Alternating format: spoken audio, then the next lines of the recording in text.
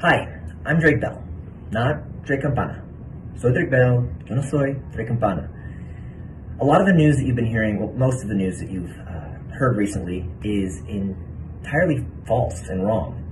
And I feel that you deserve and I owe you an explanation. I didn't change my name, although I love and would love to. I've never moved to Mexico. I've never been a resident or a citizen of Mexico. I don't have a Mexican passport. I didn't get arrested. I didn't go to jail. I know that this has moved very quickly for you, but for me, it's been a 3-year thorough investigation into every false claim that has been made. And it's not me telling you that the claims are false, but the state of Ohio has proven the claims to be false. If these claims were remotely true, my situation would be very different. I would not be here at home with my wife and my son. But that being said, I'm not perfect, and I made mistakes. I responded to a fan whose age I didn't know. Yet when I became aware of their age, all conversation and communication stopped.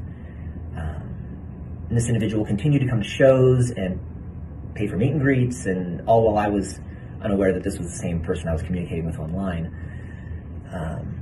And that's what I pled guilty to. It was reckless and irresponsible text messages. I want to make clear that there were no sexual images, nothing physical between me and this individual. I was not charged with anything physical. I was not charged with disseminating of photographs or images or anything like that. This is strictly over text messages.